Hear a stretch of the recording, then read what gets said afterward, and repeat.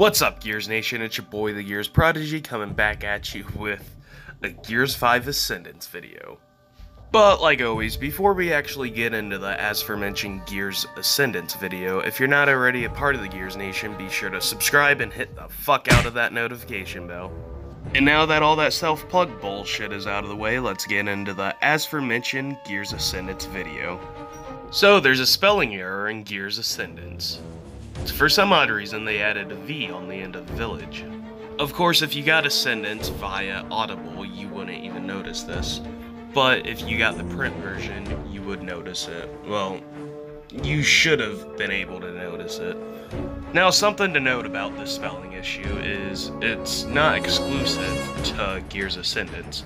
Almost all books have some form of spelling issue.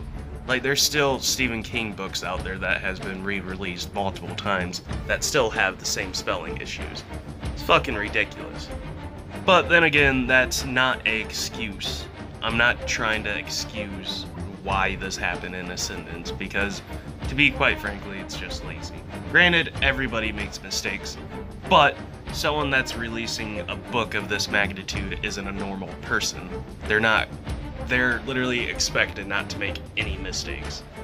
Like, this author isn't someone that works at McDonald's that's gonna fuck up your order. You know, he's literally writing a book for a multi-million-dollar game franchise. So I literally expect him not to make spelling issues. This is ridiculous. Same goes for anyone else, Stephen King included. Stephen King is a fucking novel typhoon, and I expect him not to make little spelling errors. You know, I expect spelling errors out of books from, like, someone in elementary school that's working on some, like, original book product in their fucking reading class. But other than that, I don't expect it from people like Stephen King or people that make million-dollar franchise-based novels. For any white knights out there that do not believe me, look for yourself. If you have the book on Kindle or the physical book, turn to page 85 and turn to the top of the page, and it's right there. Also, I wanted to give a shout out to Banana Brains for bringing this to my attention. Thank you. Thanks for the content. I'm sure not only I, but the rest of the Gears Nation appreciate it. So go visit Banana Brains' channel. Give him a sub if you like his content. Hook him up. So, Gears Nation, be sure to let me know your thoughts and concerns about this video and the topic in the comments below. Also, Gears Nation, did you guys get around to reading Gears Ascendance? I'm about halfway through. I like it, don't get me wrong, I do like it, but at times I fucking hate it. Pretty much whenever Kate is on screen, I hate it because it's Kate bullshit. She's constantly challenging any fucking thing that a male says or a female that's in a position higher than she is. And it's just annoying.